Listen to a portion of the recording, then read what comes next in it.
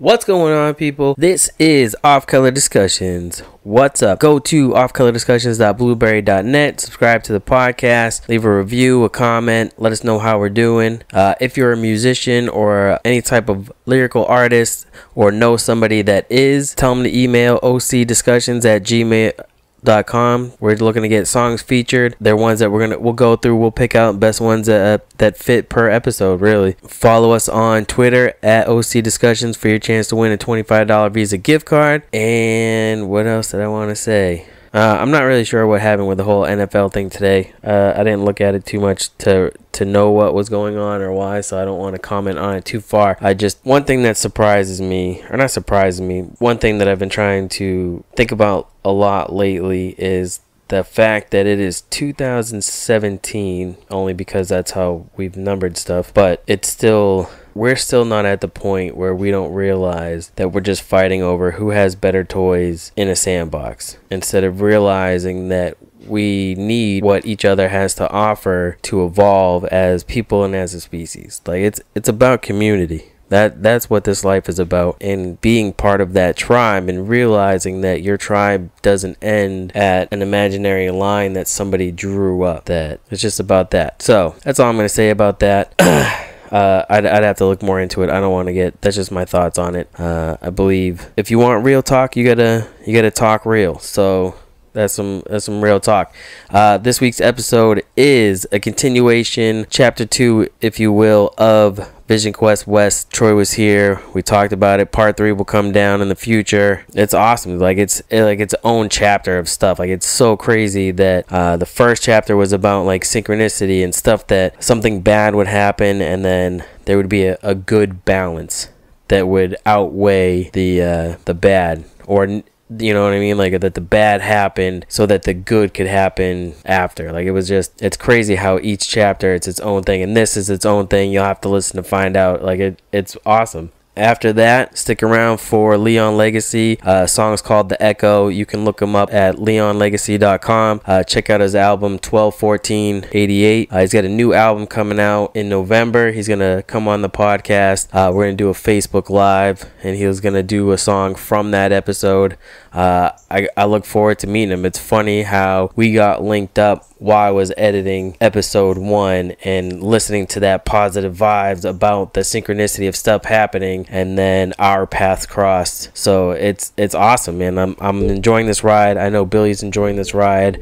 The plan is to get him on to do these intros and outros with me eventually, when we have more free time. But until then, enjoy the episode. Like I said, tell everybody we're growing. I think I've found our voice, and our voice is community and talking with the people and growing through community. Like I said, if you want real talk, you gotta talk real. So let's talk, man. And yeah, let's get into it.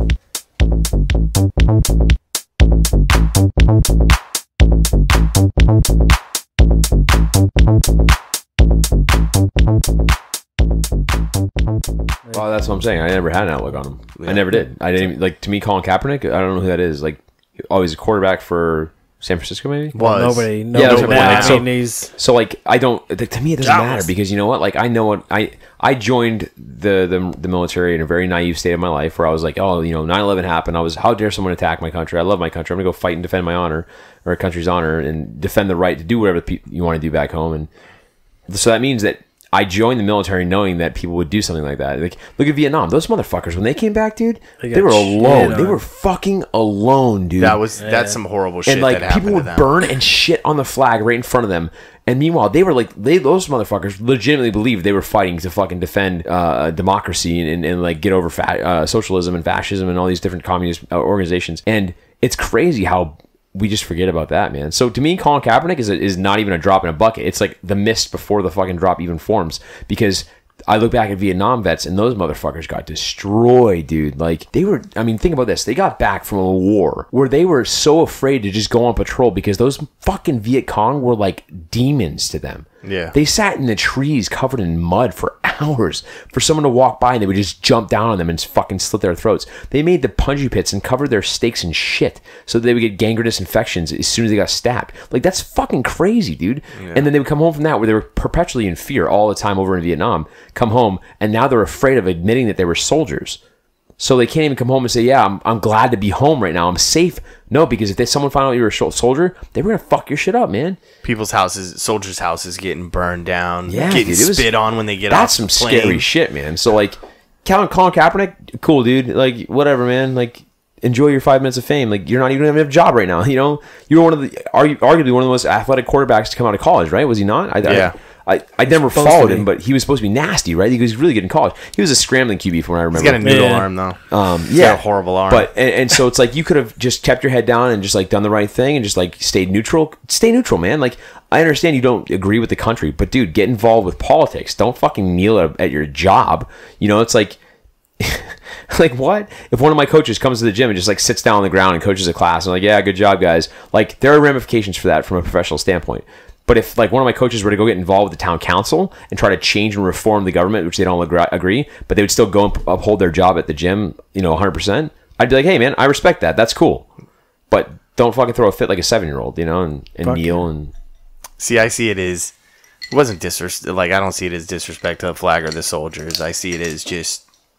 He's expressing his right. It is his right. What I'm wondering is why are they wasting so much airtime on the news and media on him kneeling? Like, that because it gets ratings, man. That's ratings. Give me a good story. Give me like a story of a puppy being saved from like drowning or something. That is way more interesting than people are always, Colin Kaepernick kneeling. So think about the news industry, right? The news industry is not news anymore. It's entertainment. It's like, for sure. It's literally, how can we hook people into watching this all the time and never look away? Oh, we show them the scariest and like most controversial shit possible. We don't show them, you know, people going on 30-day road trips trying to start a nonprofit for veterans.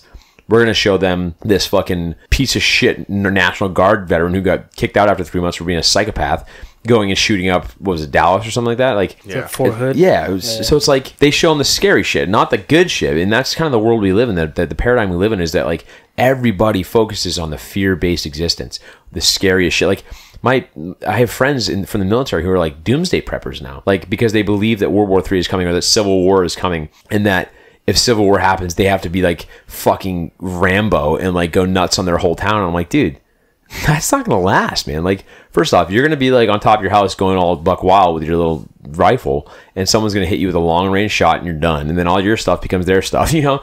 And I'm like, listen, like, that's fear. Get out of that shit, man. Stop being fearful of everything. Let's start focusing on love. Let's say, hey, how can I do the right thing? How can I interact with my neighbors, my community, and support them? Oh, I can get chickens and then dish out eggs, you know? Like, I can learn how to fucking grow crops, or I can find someone in the neighborhood that has crops and barter with my chickens. You know what I mean? Like, that's what would happen if something that crazy ever did happen. If Civil War ever did happen, one, I don't think it would affect New Hampshire very much. But two, like, in the cities and stuff, it would be chaotic for a while. But then small little tribes would get together, and then like the tribes who would succeed would be the ones who are like from a resource standpoint very successful. They have lots of land, and now the ones that can uphold the land are the ones that have lots of people that are in a harmonious existence and not a very chaotic, fearful existence. Because when, like, you know, like the crazy movies, like, oh, who put you in charge, man? You should be in charge. I should be in charge. Like, that's fear. That's insecurity. That dude who's saying that feels insecure. And what we need to do is move into a world where, hey, man, I'm different from you, and that's fucking cool. I'm not insecure about it. I know that my differences blend with your differences to make something really fucking cool, and that's love. And so it's like the media wants to keep us completely divided and living in fear. Meanwhile, there are alternative media sources that show cool shit, but our news channels won't ever show that stuff, you know, like... I try not to watch the news. It's just, there's a lot of parallels with the 60s, especially with this whole racial thing right now, and it's just too much. Yeah. Like, I can't live with that much negativity. I got enough shit going on. Like, yeah, I don't want to hear... It's not that I don't want to hear about it. I just think that it's just way too sensationalized.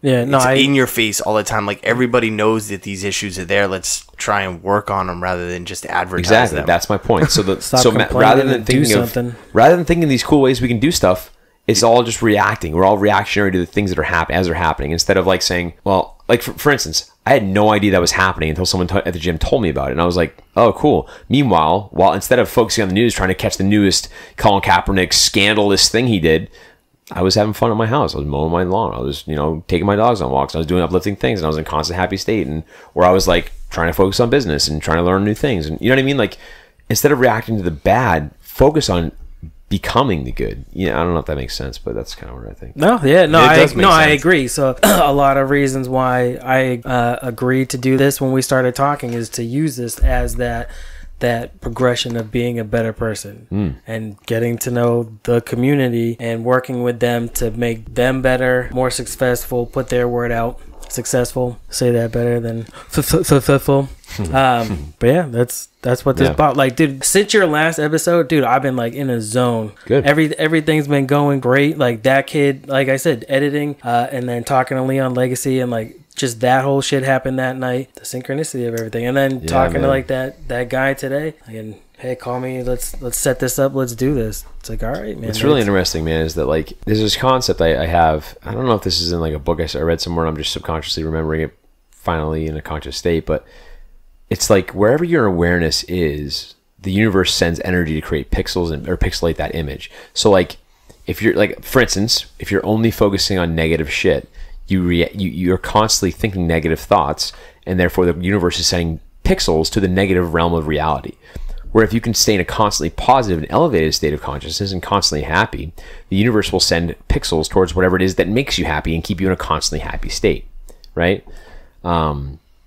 And it's this really weird kind of thing I've been practicing with lately is like I sit down and I write out the way I want things, not the way I want things to play out, but the way things are going to play out. Like I sit down and I write out what's going to happen. Like, what's going to happen today? What's going to happen tomorrow when I wake up? Like, what's going to happen with this business plan? How far am I going to get in this business plan? And no joke, dude. Like, I had 30 pages of a business plan in a week. It's like, and I wrote that shit down on a Sunday night. It's like, I'm not sitting there like, all right, I need to add one more page to make 30 pages. It's like, boom, boom, boom, boom, boom. I streamline, I edit, I delete, I clean it all up. Boom, there's 30 pages. And it's just like, well, that's fucking weird, man. And that's how the universe works. That flow state. Yeah, dude. And that's kind of how, like, that's the synchronicities we're talking about. Those, like, your awareness is to like doing the right thing. You want to raise awareness for cool people that do cool shit. And so the more you do that, the more cool people who do cool shit are going to come into your life. And that's synchronicities. That's those serendipitous moments that otherwise people call coincidence. And fuck coincidence, man. It's not a real thing. It's you're making it happen. It's not the idea of capitalizing on opportunity. No, it's beyond that, man. It's actually affirmation. It's like The Secret, that movie there, the book called The Secret. It's literally manifest destiny. You're creating the world you want to live in. And that's how we all are. We're all, these divine creatures that can do that shit. But we forget because we're so reacting to, the Patriots lost today. Damn it, man. It's like, who gives a fuck, dude? Like, go do something cool with your life. No, nobody ever says the Patriots lost today. Nobody says that. Game 1. That didn't really happen. So let's dive into part 2 here. Yeah, so before when we were talking about where you ended, you just got to Denver before the crazy stuff happened, but you skipped over Sky Pond. Yeah. So I want to get that. I don't want to miss out. This is pretty cool, man. So Sky Pond was the third day of outdoor exploration, and it wasn't even supposed to happen. Day 1, we did St. Mary's Glacier, which is a 12,000 foot elevation glacier. It was awesome. My sister got nosebleed. Sky Pond was really cool. Kind of just like dust the legs off, jump into some really frigid ice cold water. I have some pictures I meant to send you. Of us jumping off the glacier. Then day 2 was Garden of the Gods, and that also wasn't even supposed to happen. That was just one of those things where we're like, all right, hey, we rented this sick Jeep, and I was like, all right, where do you want to go? So no one was really coming up with the ideas or answers. No one was like, oh, let's go here, let's go there, let's go this. So I like hopped on all trails, and I just typed in coolest places in in Colorado, and Garden of the Gods showed up, and I was like, oh, it's an hour south or Colorado Springs, let's go. So we got this Jeep, rented it for a day for like $60. And we went down there, and that was a gnarly hike, and it was cool. And then day 3, we were supposed to have the RV back. But this is the thing I think I told you guys, is that like Tuesday they were like, oh, hey, we ordered the parts, they'll be in tomorrow. Then Wednesday, we didn't order the parts, they'll be in tomorrow. Thursday, oh, dude, there's a 2-week back order. So it was this really shitty situation that played out. And we kind of had to like adapt on the fly. It's like, oh, well, we have another day here. Do we just sit in this miserable apartment and on the floor and watch like nothing good on Netflix? Or do we go do something active because we're in Colorado and we have like unlimited resources for us to go do cool shit? So sure enough, the guy who we were staying with, Max, awesome dude, he was like, I'm not working today, man. You guys want to do something? And I was like, yeah, I want to fucking do something. Let's go hike. And so we decided on Sky Pond. And Sky Pond was this really rugged, I want to say it was like 9.4 miles round trip hike that went from like, I don't know, like 8,000 or 9,000 feet all the way up to like 12,000 feet and back down. And it was at altitude, you know, like it was a high alpine, which, you know, above tree line lake in the middle of nowhere. And it was one of those hikes, man, where just like, I was just vibing off the day before. I followed this family of deer. So I was like, oh, maybe I'll find another family of deer and I'll follow them in the woods and I'll wrestle a bobcat. I don't know. And what wound up happening was, you know, man, it was like a video game. Like when you're playing a video game sometimes and you're like, your character walks around, there's like this one little character, like this little like avatar that sits on the side of the map, and you like, go talk to him and it like spurs a side mission. Or like then you gain like a little like sidekick for your mission, and he can fight and you have to keep him alive, but sometimes they die and then you lose a character. Well, so like that's what happened, right? So I felt like I was in this video game for a little while. I was like, I'm walking down this trail, my sister's having fun, we're not moving fast. Mike and Max went way ahead of us. I didn't even care. I was like with my sister having a blast.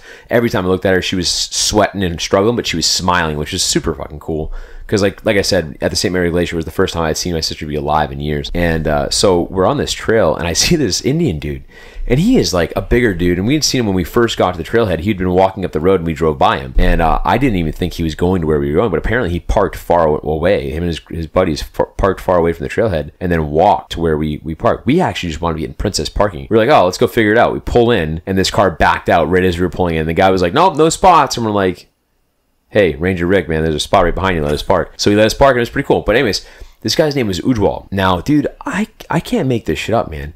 Ujwal was getting his PhD from Virginia Tech in artificial intelligence. Whoa. What? Dude, this guy was one of the coolest people I've ever met. And so I see him, and he like kind of kept piggybacking with us, or like leapfrogging with us. So like he would pass us and then stop on the side. We'd pass him. We'd stop on the side, because we were stopping every like 5 to 10 minutes just to like take a quick breath and move. Because Lauren was really struggling. You know, this was a high altitude endurance effort, and she was not ready for it. You know, I shouldn't say high altitude as in like Mount. You know. No, but you're still high. You're still higher than here. Higher than here, like, for sure. Higher than the highest point here. Yeah. Yeah. And so finally, I was like, "Hey, man, you want to walk with us?" And he was just like, as soon as I said that, it was like his avatar was turned on, you know? And he was like, yeah, I don't mind walking with you guys. What's going on, man? And he was very shy at first, very soft-spoken. But, dude, once we opened that door of, like, connection, once we found something similar to connect with, which was, honestly, it was a discussion about reality and how I believe reality works, and you know, the chakras and like, meditation and yoga. And I saw, like, some energy in him. Like, because he was struggling pretty hard. He was dying, and we were maybe 3 miles into the hike when we linked up. And he came alive. We started talking a lot, and he started telling me about his PhD. And he's like, my goal is to work at JPL or at NASA or perhaps one of these private firms, and you know, they're up and coming. He's like, SpaceX would be really cool because they're kind of so like, dude, this is so I tell him like why I'm out here. I'm gathering beta and information on these trips and hikes and stuff because I want to take veterans out here and do something cool like this every year. And he's like, oh, my buddy who's up there way ahead of me that I'm trying to catch up to, he's a veteran. He's an Army veteran. I was like, oh, cool, dude. What's he do? He works for JPL. I'm like, what's he do? He's like, oh, now I don't remember specifically what he said, but he said he was a high-level senior systems engineer or something like that worked on like propulsion systems at JPL. What is JPL? NASA JPL. It's a Jet Propulsion Laboratory. It's like where they make the thrusters and stuff. Like have you seen that movie Operation Avalanche? Nope. It's like a mockumentary about the lunar landings. Yeah. But so JPL is where they actually like coordinate and like supply and build like the shuttles and the actual propulsion systems that bring you into space. It's really cool, man. Fuck yeah. And reverse engineering UFO stuff. Oh, for sure, dude, for sure. I don't even know if they're reverse engineering at this point. Maybe they're just like in cohorts, you know, like they're just working out together. Like, hey man, what do I put right here? Oh, put this thing. Anyways, so like these are some smart dudes. Like, what are the odds I just cross paths with these guys? So I started asking Ujwal, I'm like, dude, like, what do you think, man? What do you think about space? What do you think it is? What do you think's out there? What's your favorite planet? If you could go to any planet, what would it be? And his answer to that question actually fascinated me. It was Jupiter. And he said, we have no idea what's inside Jupiter's like gassy body, right? So yeah. So he said that the farthest, I could be wrong about this number. I don't remember the actual data, but he said the farthest that a probe has ever flown into Jupiter's core is 10 miles through the very, very outer layer of gas. Jesus. Because once it gets so far in, the pressure is so astronomical that it crushes whatever the drone is, the probe is made out of. Damn. So we've never even gone to the core of Jupiter. How fucking cool is that, man? That's crazy. It is. That's cool. If we can get there. I mean, just the fact that something that ominous and that like unknown is relatively a stone's throw away from our planet, that's pretty cool. And they actually think that Jupiter is like basically our planet's savior because its gravitational force pulls in so many comets or meteors per year. Asteroids and shit. Asteroids, yeah. That's pretty cool, man. So that's what was it? Shoemaker Levy? That was one that hit in like the early 1900 maybe. That you could see it, like you could see the impact when it got hit. That's how big the asteroid was that hit Jupiter. Wow. That probably would have hit us. Like so Shoemaker Levy. Like I'll have to look it up and I'll get back Sounds to right, it. Man. That's cool. That's really cool, man. I'm into that stuff. Like that stuff. Just again, I don't believe in coincidence. So like that means that was designed for a reason to be where it is. And I'm not saying by God or anything like that, but I'm saying that, like something somewhere created everything in balance so that planet would be there to prolong our existence. Fuck yeah. That's fucking cool, man. Like, anyways. I used to get so worked up when people would totally denounce other life forms in the universe. Dude, like, we're the only life form that's out there. Yeah. It's us or nothing. I heard a really interesting theory. I don't buy into it yet, but it was an interesting thought. It was that what if we are but like little tiny parasites on a nucleus of an atom of some sort of much bigger organism? It's pretty cool. Well, I actually just listened to something about that, but it was saying that it's not. He was saying that that's what people think because you look at the solar system the way, or you look at atoms the way that you look at the solar system. Yeah. But he said that they actually don't really look like that. It's more cloudy than like that solar system shape. Yeah, is that what you're talking about? That's just how they explain it. Yeah, it broke apart in 92. Yeah, okay. And it took 2 years to hit Jupiter, but that's cool. But you could see it from here. You could see it from here. Yeah. That's dope. They actually have video. But yeah, so back to the trip. Yeah, man. So Sky Pond, we're hiking with this really cool Indian dude named Ujwal, and just having so much fun, man. And at one point, I was like, I kind of sat back a little bit, and I watched Lauren and Ujwal kind of walk at their own pace, and it was cool because my sister I've never really seen her interact with strangers before. It's always been our family, you know. Like we never really went anywhere together, you know. We never went to concerts or parties or hangouts, cookouts, whatever. So it was cool to see her interact with someone coming out of her shell and like talking to someone about what she does for work and this new cool kind of crazy plan we have in the works for the winter. Either she's gonna move down to Florida and live with my aunt down there and work with her on her. She owns this place called the ARC, the Animal Rehabilitation Center of Central Florida, and it's in Davie, Florida, or Hollywood, Florida. It's a really cool spot, and she trains like horses and rehabs horses in like this really cool pool she has, and she like trains like canine dogs for the state police. And oh wow, she's a cool chick. She's a cool lady. And so the idea is to get my sister to go down there and learn as much as she can from her about horses, and then maybe move out west and work on a cattle farm, or you know, get a van, because the goal is we're going to try to buy her a van by the end of winter or before winter, depending on whether she goes down or not, and deck it out to a camper van type thing where she can go live on my aunt's property. We're hiking with this dude. We're having a blast, man. Like, and so finally I'm just kind of like, all right, well, they don't need me right now. Lauren doesn't need me right now. I'm gonna fucking follow this cool ass path off, like a game trail up into the mountains. And I'm not joking, dude. I was so far gone off the path, dude, that a part of me was like, I don't know. And I'm a really good land nav guy. I can navigate my way through almost anything. Like, land nav was one of my strengths in Marine Corps, and you know, and I was like kind of concerned at one point because I was up on this fucking ledge, dude, overlooking this valley with this waterfall, probably, I don't know, well over 1,000 yards in the distance. And I was like, I'm pretty sure that's where I have to go. Like that waterfall, I have to climb that waterfall. And I had no idea how I was going to get there because there was no gradual path down. I wasn't on a path. I was in these giant talus fields, which is like crumbled rock that fell off the top of this cliff that just created this giant field of boulders and stuff. And I'm like, dude, this is gnarly. Like, this is removed. And then I saw a cat print. I saw a fucking cat print, dude. And no one believes me. I'm like, no, there was a cat print. And I mean, there are you know, mountain lions in that area, but like typically they don't go in valleys where there are high tourist areas and stuff like that. And I'm not joking, dude. I saw a fresh cat print in fucking mud, and I followed it. I was like, I don't give a shit. I saw a couple more. I was like, I'm following this. And then it kind of went back into the rock field, and I lost it there. But at that point, I was in it, man. I was in it. And then I'm like, oh my god, dude, there's probably bear up here, because I was well up this wall. Like, I was in between two like legit hiking spots, probably a couple miles. And all I knew is that somewhere to the southwest of where I thought I was, there was a really cool like a remote campsite, like a platform campsite up in the woods that you can rent and stuff. Like, you can pay for, but you have to hike in, set up your own tent, and then camp out. There's no running water, there's no bathhouse. So I was like, all right, well, I'm gonna start shooting for that. And I'm just kind of foraging at this point, dude. And I'm not joking, man. I'm like legitimately concerned about some sort of cat following me or a bear. I wasn't afraid, but I was like there could seriously be something out here. There's something, yeah. Like, I don't have my bear spray. I don't have because I had bear mace, but I left it back at the apartment. So I was like, I'm not prepared right now. Fuck, I shouldn't have gone off this trail so much. I started doubting the whole thing, and I started second guessing which ways I wanted to go. So like, and it was cool because there was kind of this underlying lesson at this point that started to really make itself clear to me. It was like, stop second guessing your intuition. Go with your gut. It will lead you home. Like, you're good. Just fucking follow your gut and stop questioning it. And so I was like, all right, first things first, I don't question myself for being up here right now. This is where I'm meant to be, right here, right now. Whatever happens from this moment forward is what's meant to happen, when it's meant to happen, you know? So I was like, all right, whatever happens. If I see a fucking bear, just have pure intentions. Don't be fucking like sketchy and trying to run away from it. Just be like, hey bear, like, I'm here, you're there. You know, like, I was ready for it at this point. I was like, don't second guess your intuition, go with your gut, you're good. So prior to that moment though, I'd be like, all right, I should go right here. I'm gonna probably go left, it looks safer.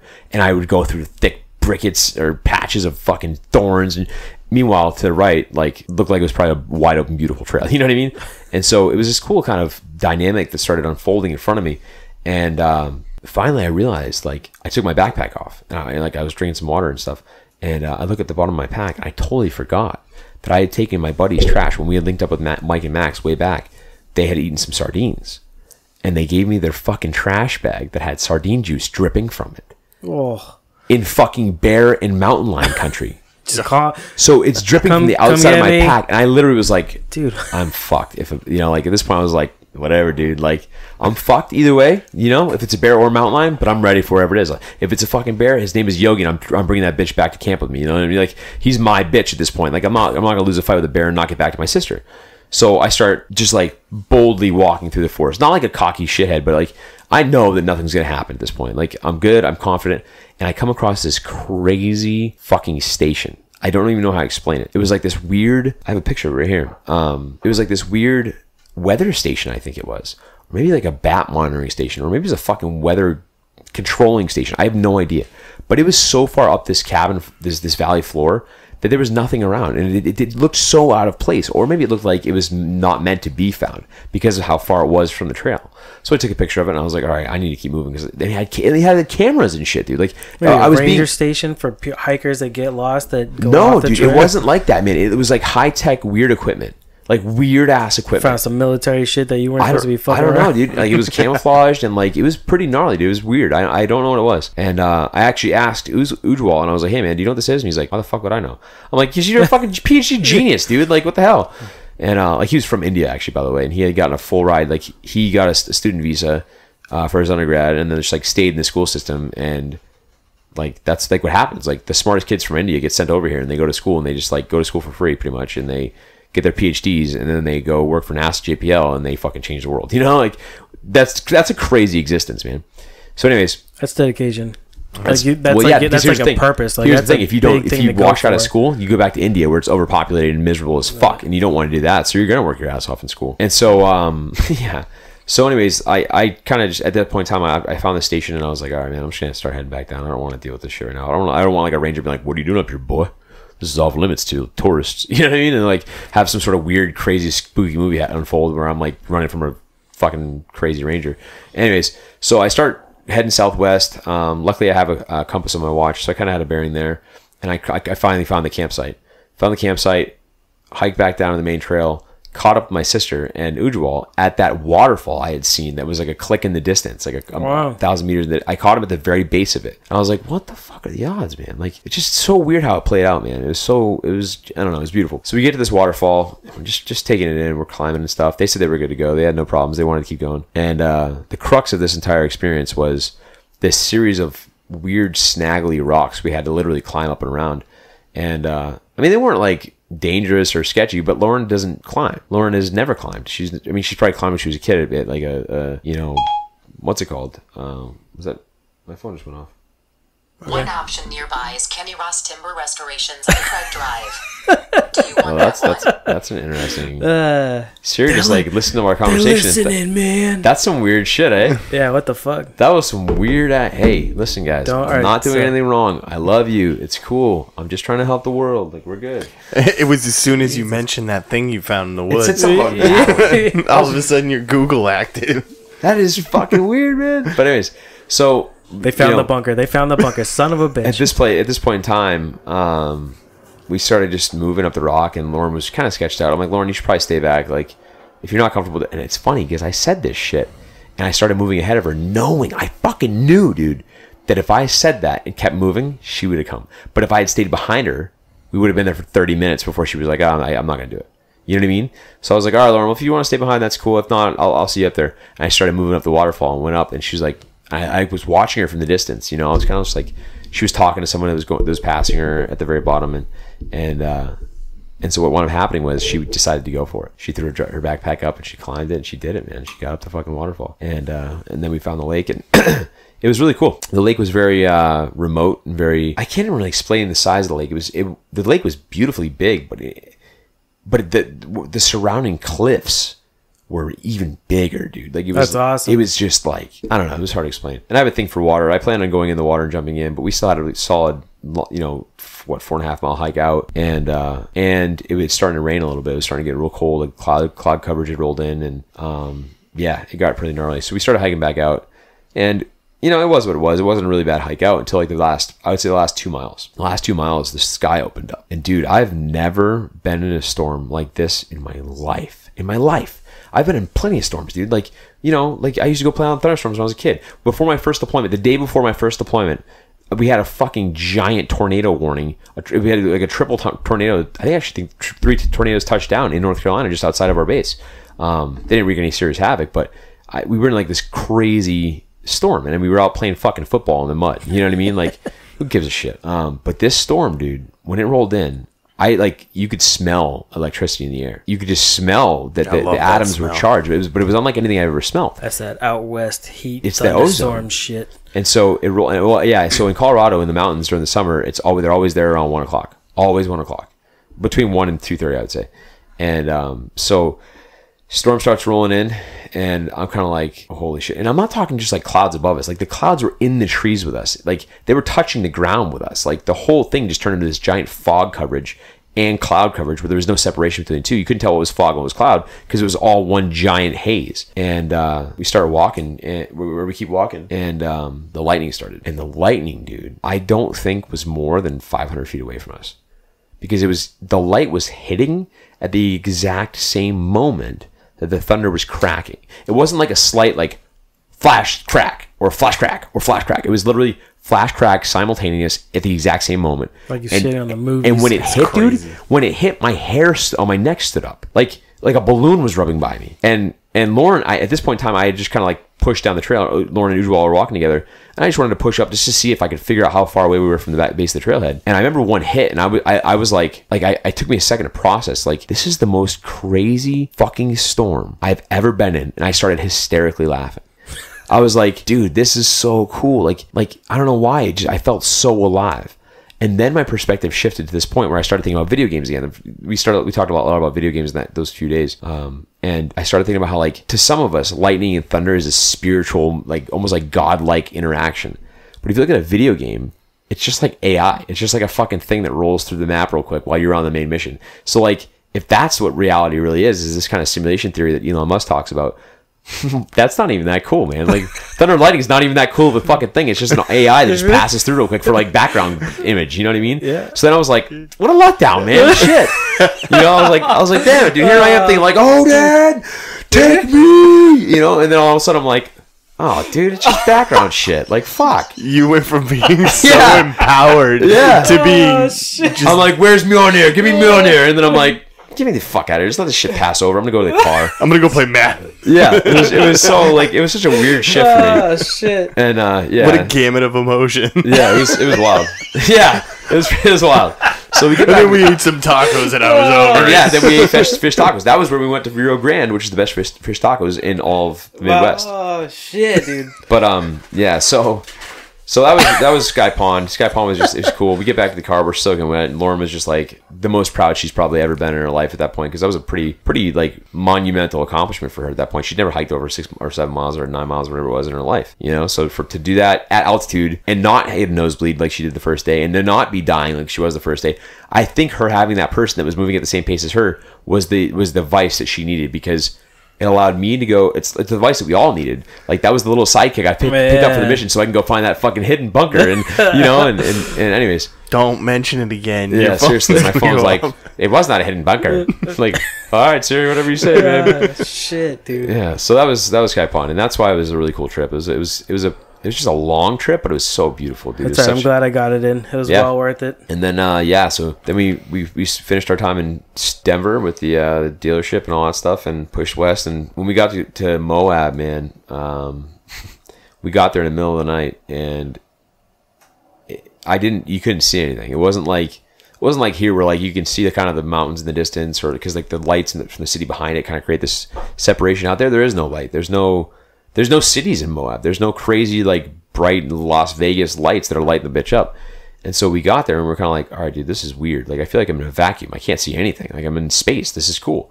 And the skies were so alive, man. They were so powerful. Like I got out of the truck the first night. Actually, I should say before that, the reason I knew the skies were so powerful is because while we were driving on this single lane highway going like 65 miles per hour, I killed the headlights. and I literally like, I was like, I turned it back on and I'm like, turn it back off, turn it back on, turn it back off. And I turned it back on. And so like, it was like so dark that you couldn't see. Like you do that here, like there's street lights, there's, light bounces off of stuff, other cars. There was nothing, dude. You couldn't see anything. And I was like half expecting to turn my headlights back on and have like an aliens be sitting right in front of the thing, like laughing at me, drinking a cup of coffee. And so what ended up happening was we pulled in this Bureau of Land Management public free campsite, just found a spot, pulled over, backed the truck up, and we were dog tired at this point. It was probably like 11:45. We back in, we take the bed of the truck, we empty everything into the cab of the truck, and we just slept in there. We put our sleeping pads down, I had a sleeping bag, Lauren had a sleeping bag. We actually opened up our sleeping bags and used them as blankets instead because it was so nice out that night. And dude, from here, like from that point to the morning, I slept probably the best I had slept on the entire trip. But when I woke up, man, I was not ready for how, like, I felt like I was in the outback of Australia. I walked out and there's like kangaroos. No, I'm just kidding. But like I walked out and I'm just like, whoa, dude, like there's mountains and flat, beautiful nothingness for miles. And the mountains, they don't really look like mountains, man. They look like, sounds crazy, they look like the stumps of old trees. Giant old silicone trees. They look like fucking stumps. I don't know how to explain it other than that, but it's really cool because they're flat. That dark brown. They're flat and they have like this kind of weird like shape to the edges of them, like where like the tree runs down and turns into roots. Yeah. Mm. And it was really cool, man. It was like I walk out, man, and there's just cars here and there and like just people free camping, people literally living on free camping land. Like there's an RV like on blocks. This dude lived on MOAB, in this little BLM spot. And so yeah, that started the MOAB trip. And that day, man, we were like, we had nothing to do. John wasn't getting until the next day, and I was like, well, actually, I think he was getting in that night. I was like, Lauren, we have a whole day to go explore MOAB. What do you want to do? And she's like, I want to hike. I was like, okay, you little freak. So I asked John, hey man, give me a cool road to go explore. And he actually, my buddy Kelly had told me about this road called what the hell is the name? It doesn't even matter.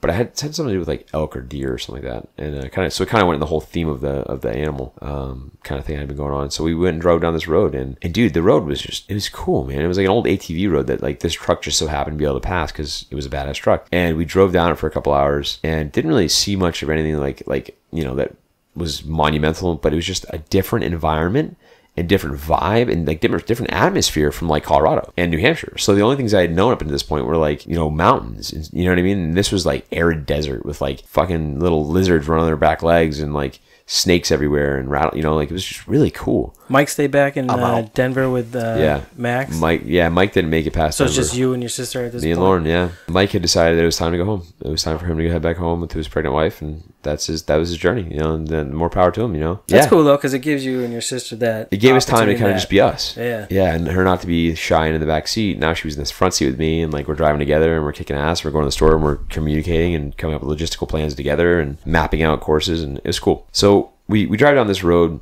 and we start heading back because it was kind of a dead end. I didn't want to push that truck too much because I didn't want to get a flat.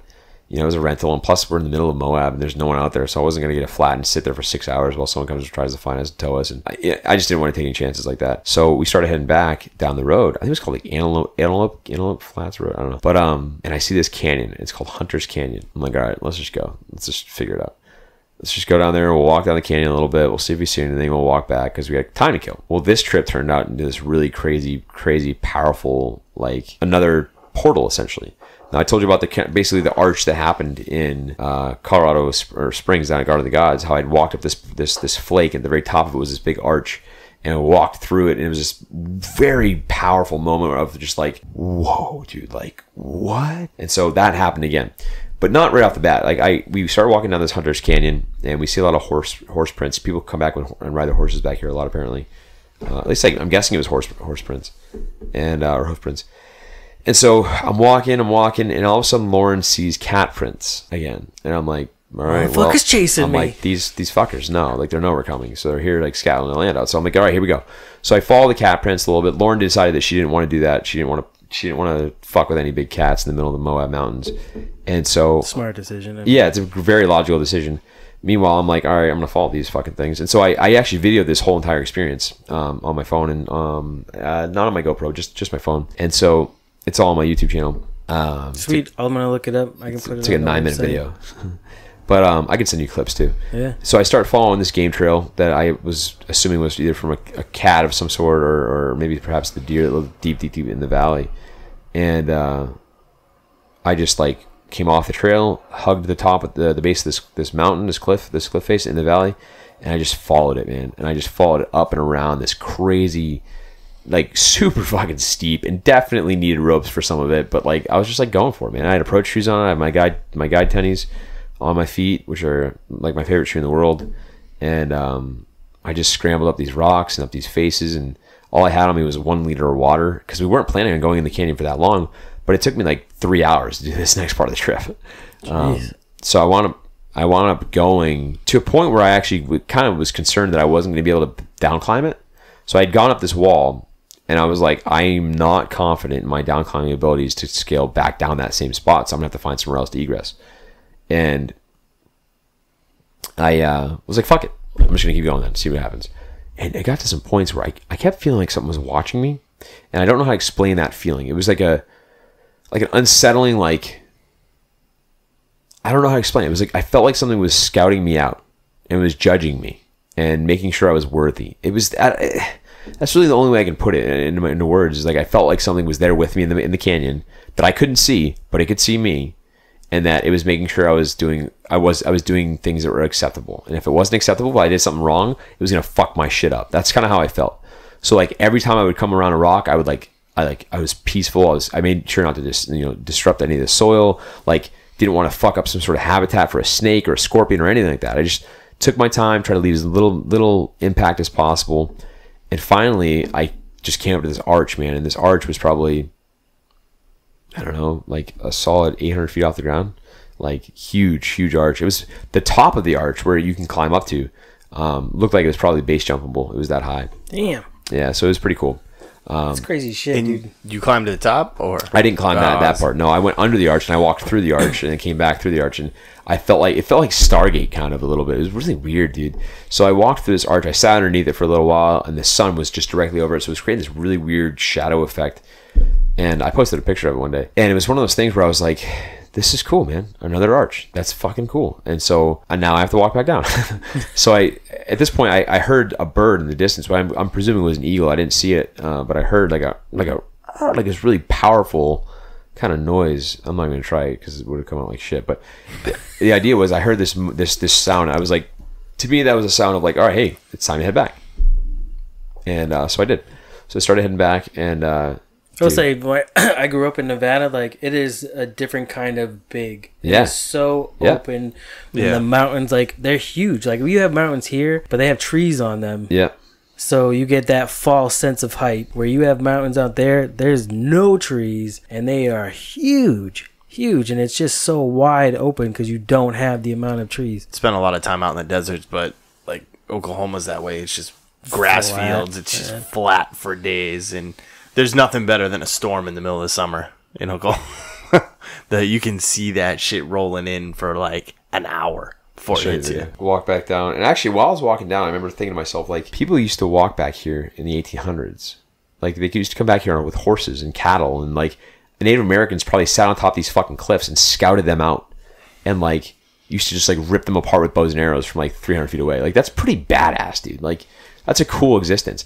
And then I was like, this sounds crazy, and I don't believe in like necessarily ghosts and stuff, but I'm like, I wonder if what I felt, that presence that I felt that was judging me, was some sort of residual energy from like the past. It was like a Native American type entity or spirit, like making sure I was doing the right thing in this Hunter's Canyon. You know, it was kind of cool. Yeah.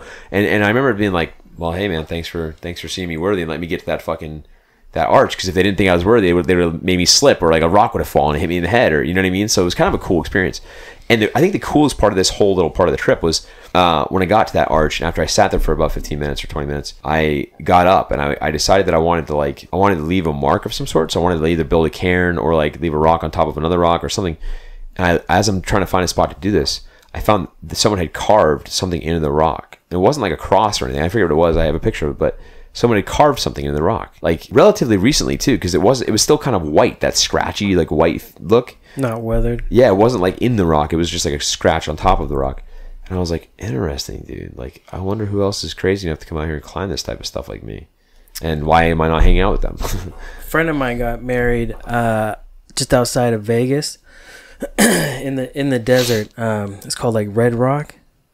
Is it Red Rock? Something like that. But so where we were, like, we took a shuttle down into the desert, and then it's like a, you know, state park, and then we walked out, and we're by this cliff, and we had fucking shitty cameras back then compared to iPhone 8 now, but there looked like there was at the top of this cliff, there looked like there was the horse like coming out. Like, I even showed my wife and everything. I'm like, look at that shit. Like, it could have just been the way that the rocks were and the shadow, but like that's what it looked like. It was like coming out of it. It was cool. The craziest shit. That's super cool. Yeah, man. That was the first thing we did, was that quick little hike, and then we got back and we did this small little saddle, which, you know, John had said to go do for sunset, but we just didn't have time. It was like John was getting there at sunset. I didn't want to like go there, and there. Pull that closer to you. Plus, there was no cell phone service. There you go. And so I didn't want to like get too far out in the mountains, and so we did the hike, and then we came back down and went back and met up with John. That's the whole reason why you were going out there. Yeah, it was to see John. Meet him. Yeah, John was the reason we wanted to go out to Utah. And dude, when John got there, man, it was awesome. Because I haven't seen him in well, I saw him a little bit last July. He was home for like 3 days. I only saw him for one. I went down to Connecticut and climbed with him. But yeah, he showed up MOAB, dude, at night, and so we caught up with him as the sun was going down. He had his truck set up. I set our truck up. We just started camping and stuff. And I was actually really tired at this point, so we just kind of sat out in the dark for about an hour, and then we all went to bed and just kind of like. That's actually where I posted that one picture of the sky all like Milky Way out with his truck in the foreground. And yeah, you're gonna have to send me these pictures so I can put them up. Yeah, for sure, man. Why don't we do this? Why don't we break? Yeah, take a break, and then we'll come back and. Yeah, dude, fucking trippy shit. So MOAB started off with that hike and that cool kind of experience, and then that night the stars were on fire, man. It was like, I've never seen them. I've been to, Iraq. There's no real significant light pollution there, but the stars looked different in MOAB. Like I remember being in Iraq, and maybe it just wasn't Milky Way season, I don't know, but I don't ever remember seeing the Milky Way with my naked eye. I don't ever remember being able to see it, and like looking at it almost like it's like a haze in the sky. Like it was like this thing I could almost reach out and touch. You actually saw the Milky Way. The Milky Way, yeah. Yeah, for sure. 100%. And I can show you one of those pictures in a second. But yeah, so I'm sitting in MOAB that night, just kind of taking it all in and having just a complete blast. And that's fucking awesome. Yeah, that's the picture. I'll link on put your link to your Instagram so people can go check it out, as well as the link to the website where you blogged everything too, so they can check it out. I actually just started this morning. I just started the newest blog about the Wyoming chapter. But anyways, so the next morning we wake up, same kind of beautiful, euphoric, wow morning. Woke up and I was just like, this is cool, man. Like, this is fucking cool. And on the docket for that day was either climbing or canyoneering. And I felt kind of bad at this point. Like it's kind of a natural reaction to not want to be a fifth wheel. But they were super enthusiastic about me coming on. This guy named Matt and this other guy named Corey. And Corey was actually a Navy vet. He was a diver in the Navy. But they were going canyoneering with their girlfriends. My sister didn't. She had no rappelling, experience in her life. And I didn't think it was necessarily the most, the best opportunity for her in that point in time. Like I would be able to crush some canyoneering and go down the canyons and have some fun, rappel real quickly and safely and have fun. Lauren probably would have been very scared. It was a shitty experience. It was fucking freezing, dude. Like to the point where I was like, the girls I'm with right now might be good. I'm doing Wim Hof breathing techniques to stay warm, and they're like dying because they're like purple and shit. You know, like it was pretty rugged, and it was funny because it was like the warmest day it had been in a few weeks or a few days. When we got there, it wasn't even that hot, but this day was hot, except in the canyons, because in the slot canyons it's just water pouring down and it's shade. It gets zero sunlight, so it's just like these really gnarly canyons that the temperature drops. You can get hypothermic real fast. And so we hike in, or actually we drive up this place called the LaSalle Mountain Range. It was like this really cool national forest that was just so remote. And this dude Matt, who's leading this trip, lived out of his truck in Moab for 7 years. Wow. And would like work jobs in town as like a restaurant, as like a waiter or a bartender, when he needed money and needed gear and needed food. But then he would go live out of every night he slept in his truck on BLM campground land for 7 years. What a life. Yeah. So he knew every nook and cranny. Moab's in Utah, right? Yeah, Moab's in Utah. Okay.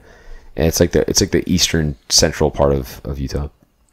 And yeah, man, it's like this dude knew where to go, and he took us to this place, this canyon, that was also like really relatively close to the trailhead to this climbing face, this big crag that was like otherworldly. It was like the coolest climbing spot I've ever seen, you know? Because like if you were to replicate that same climbing atmosphere here in New Hampshire, you'd have cities in the background. You'd have like in the background of climbing there was nothing, dude. Just nothing. It was just miles and miles of really cool mountains, and it was 11,000 feet. Wow. So it was just like we were literally climbing at 11,000 feet. It was so cool, man. I can't explain that anymore.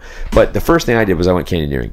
And so while I was canyoneering, Lauren, John, and Jess were hiking into the climbing crag. And so canyoneering probably took 2 hours, you know, no big deal. But canyoneering is just rappelling down canyons, man. Awesome. It sounds super simple, but it's not easy. I would imagine even like the rappelling down the building that they did in Nashua is not easy. Yeah, I mean, rappelling down a fixed structure like that is pretty relatively simple, because it's just walk your feet and just slide. But what's crazy about canyoneering is everything's at different angles, and there's rocks that create these little crevasses and these little areas. And so you have to like strategically position your body and manipulate the rope and like keep everything centered and or shift everything left if you don't want to fall into the water. And the water was frigidly cold, so you didn't want to fall into that very often. The first thing I did was I almost died and fell into the water, you know. And it's funny because I didn't use a Prusik on my first rappel. I thought, all right, it's a short 7 foot, 8 foot drop, which I actually want to be like a 14 foot drop, but you know, it looks like a short drop, so I was like, I don't need a Prusik, I'll just zip down it.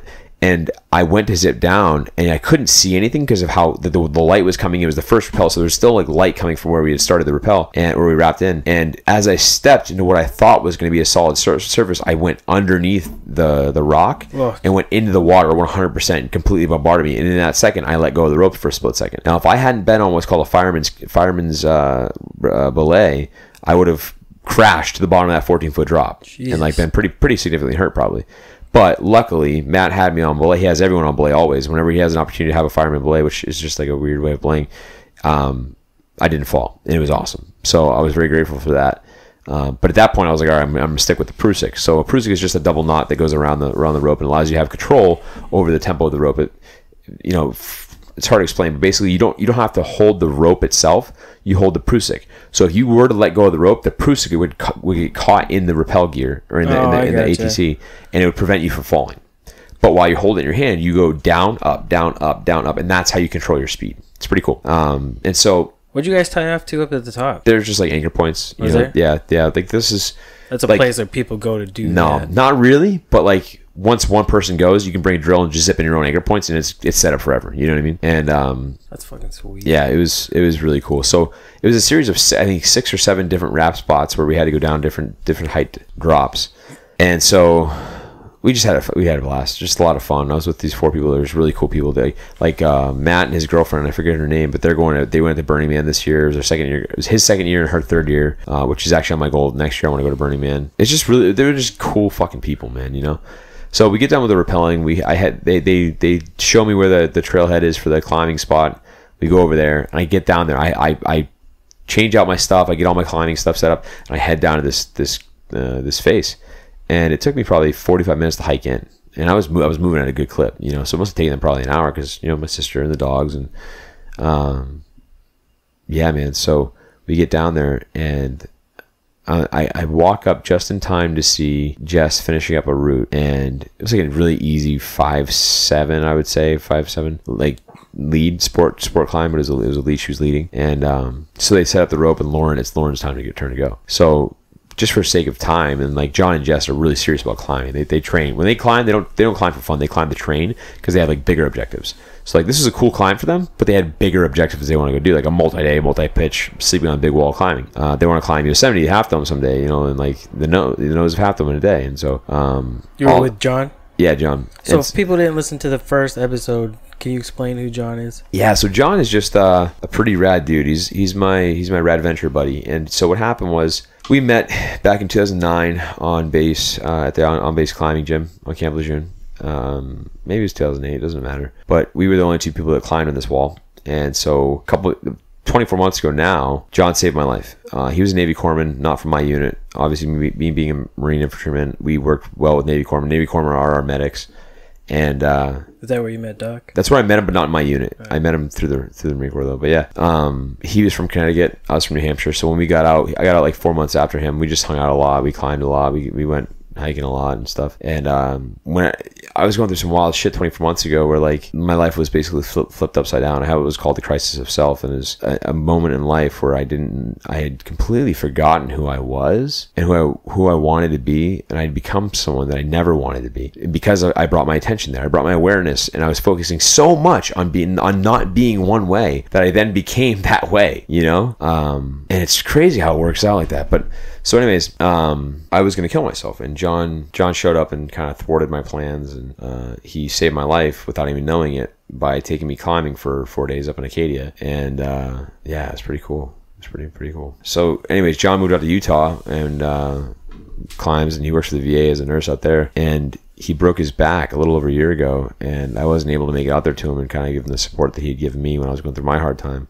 And so I felt like I kind of let him down in that regard. And so I made him a promise, like, hey man, I'm going to get out there whenever I can. Like the next chance I get, I'm going to be in Utah and I want to see it. And, you know, like it wasn't like the same bond I had with like my own Navy corpsman that was in my unit from my deployments, you know, like that's a different bond. Cause like, but he was just a good dude. And I enjoyed him very well. And he'd been there for me in a dark time, which is what corpsmen do. And I just wanted to repay that favor. So we met up in MOAB and did some fucking climbing together, you know. And then we left MOAB that night, went to Salt Lake City, where we spent 4 days at his place. And his buddy Kevin, who he served in the Marine Corps with and deployed with, Kevin was a canine handler, showed up. And I flew in from like Virginia. He's a federal cop, and he hung out. We hung out and we went shooting. I at this point in time, I went and met up with Matt Best. They hung out at the condo or at the apartment. I went and met up with Matt Best. It was a really cool meeting, really fun dynamic.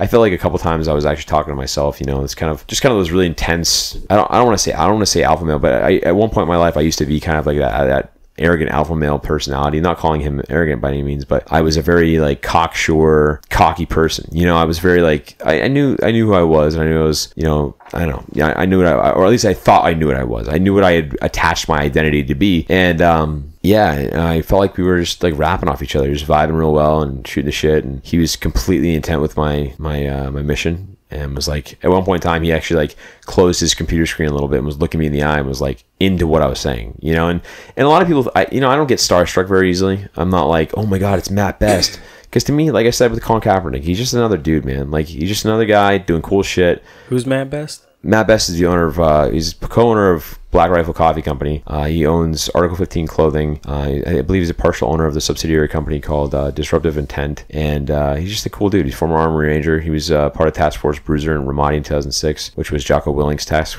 force. They have good coffee. Yeah, their coffee's delicious, man. And it's very low acidity, so it's almost non-existent acidity. So it's something I could drink if I ever want to drink coffee again. Not that I could drink it. I don't like to. I want to have a more alkaline balance, and coffee is highly acidic. So anyways, had a fucking solid hour and a half long conversation with him. Got a complete tour of the facility. That's awesome. Dude, their facility is not what I was expecting. It's like a multi-million-dollar organization there, man. Like they print all their product, all their shirts and hats and everything they have in-house. Oh, really? Like they print their own shit. Oh, yeah, awesome. dude. It's one of the coolest things I've ever seen. All their beans, they roast in-house. Like, they're not paying for some roasted beans down the street and then bagging them. They're literally roasting all their beans in-house.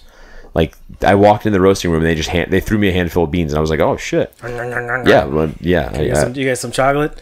Yeah, man. So I actually had those for the first time. Oh my god. Chocolate covered coffee beans. Coffee beans, yeah. Oh my god. Chocolate That's what coffee they were, beans. espresso beans. Yeah, I'd so fucking eat handfuls. but it was a of cool that shit. experience, man. They didn't have know you dogs could. everywhere, just veterans working up and up and down the place, and just a lot of like cool vibe, man. There was a dude there. I forget his name. I almost it was Derek, but this motherfucker, man. You know the picture of Saddam Hussein being carried and dragged out of the hole? Yeah. This is the dude carrying him. Wow. And he works there. Yeah. That's yeah. crazy. Yeah. So he owns, that's what I'm saying. So in this office, in this building, there's multiple companies, but he owns a company that's like super top end survival gear. Like, and that's what he does for a living. He looks like a giant bulldog. It was pretty cool. But yeah, man. So after that meeting, pretty much my time in Salt Lake City was done. We went for a couple walks and stuff like that. But at this point, I was just basically playing it safe until Bruce showed up. And from Utah you go to Jackson, Wyoming, man. Jackson, Wyoming, the Holy Land. so that's where we're gonna Pick up. go for episode 3. Episode 3, possibly Part 3. 4. Yeah. Let's wrap this up. Beer for tonight is Henniker own Damn Sure. It's a double IPA. It's a little hoppy. It's a little kind of grabs you by the boo boo. But it's good. I like it. I enjoy it. My buddy turned me on to it. But so the first part of your trip, it seemed like it was all about the synchronicity of everything. Like this thing going wrong, this thing fixing it. Like it was about surrendering, slowing down, and accepting life for what it was. Instead of trying to have this grandiose plan of I'll be in Salt Lake City on this date, this time, and then from there we're gonna rent this car, we're gonna push down to Zion National Park. It was like, hey, dude, chill the fuck out. You're going to be where you need to be when you need to be there. Slow down and just enjoy every moment as it happens. Let go of the plan and let basically divine will happen. You know, like you don't have control of this shit, Troy. Remember, life happens for you. You don't make life happen. So with that being the message of the first one, what would you feel the message of this one was?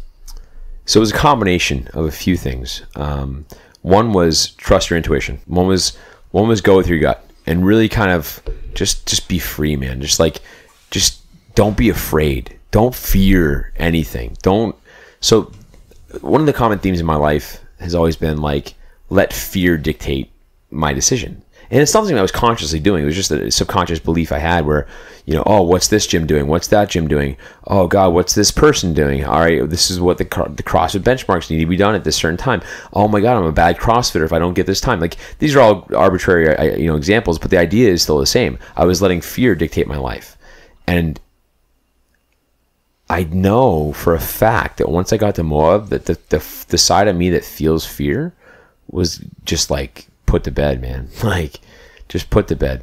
You know, my intuition came out strong, and it was like follow your instinct to explore things, follow adventure, because they're going to bring you to the places that no one ever goes.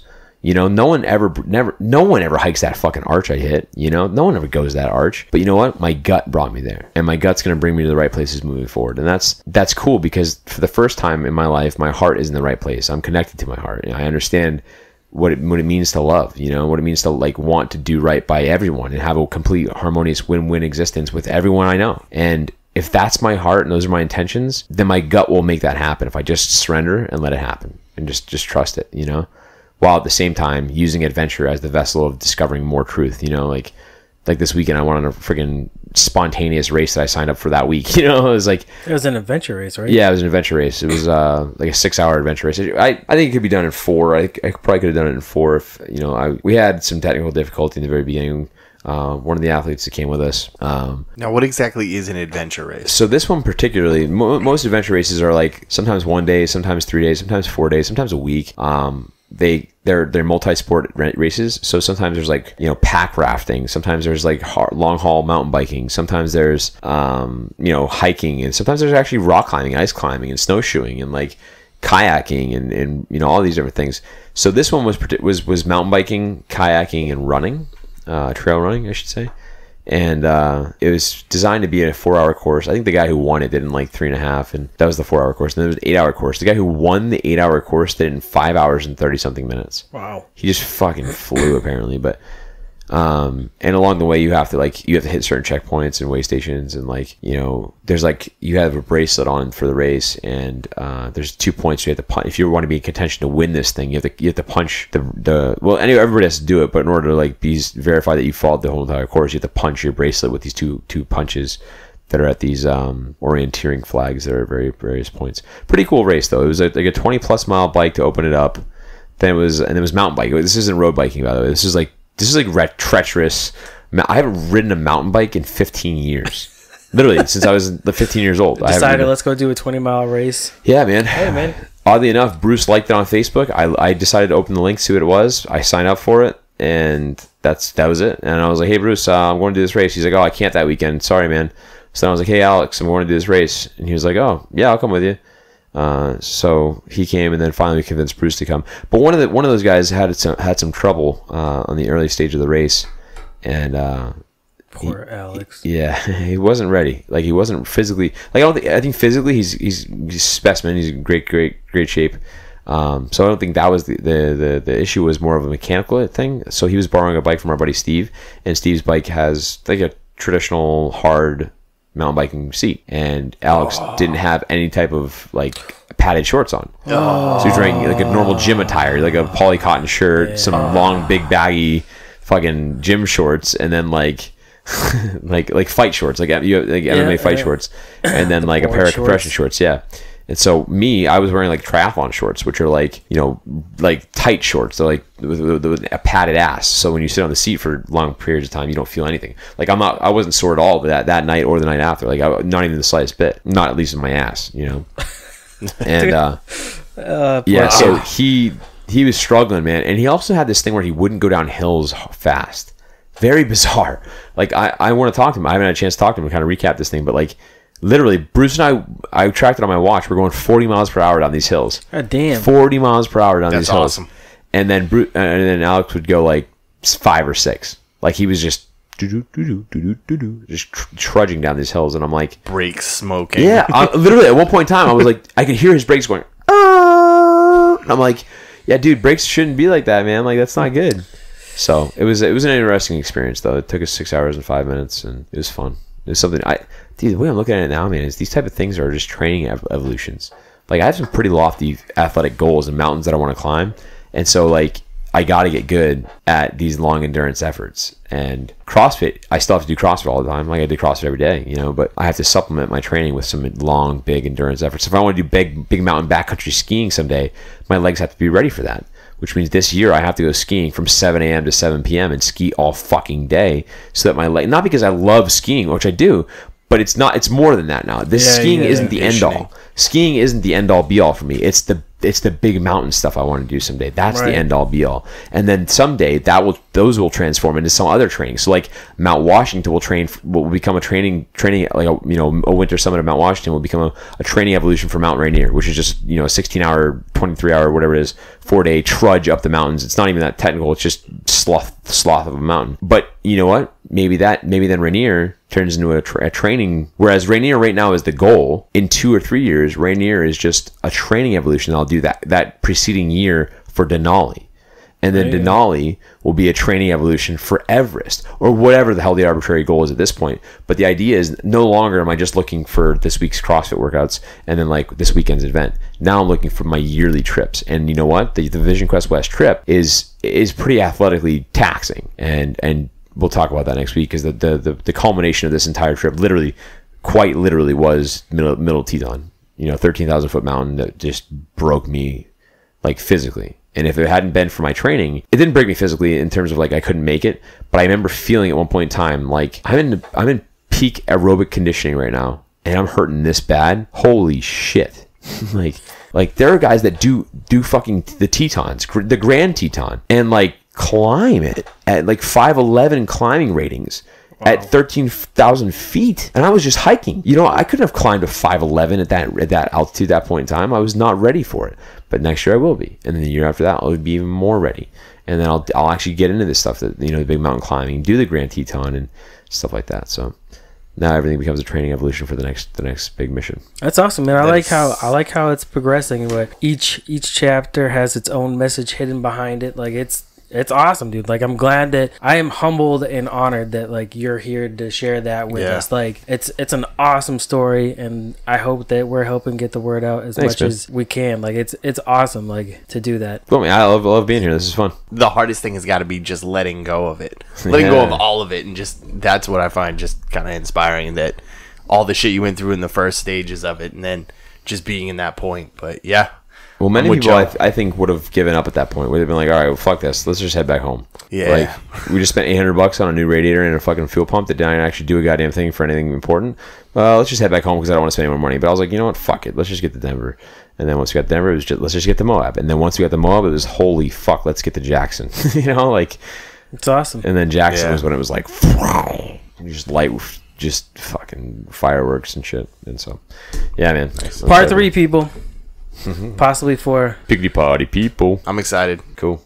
Good night, man. Night. Sleep Later.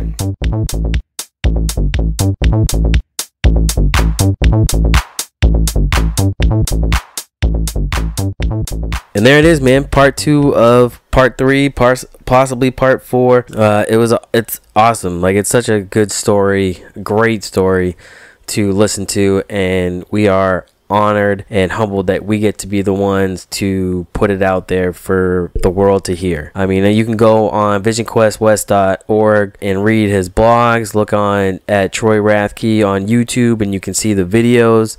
We have one posted on the site right now. It's awesome, like, to be on such an adventure for such a great purpose. Like, it's awesome. I don't know what else to say.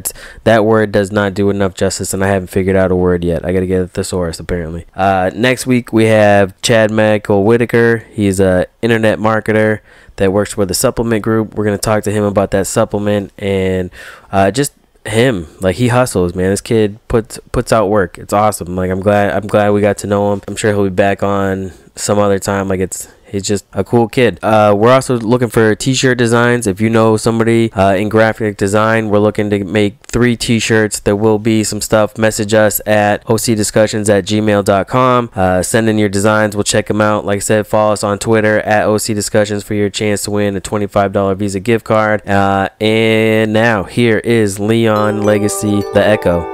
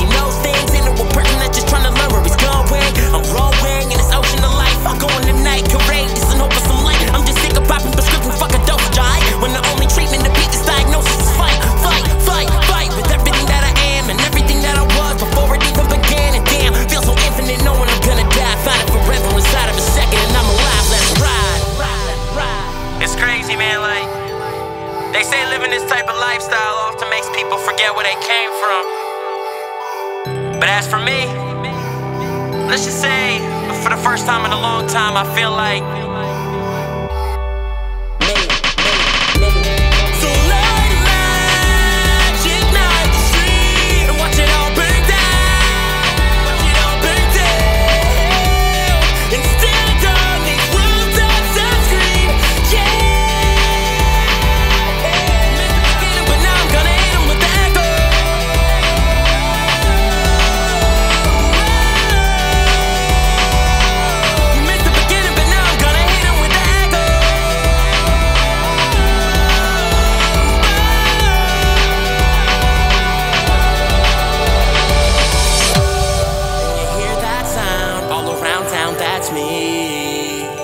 And you hear that sound all around town, you're free.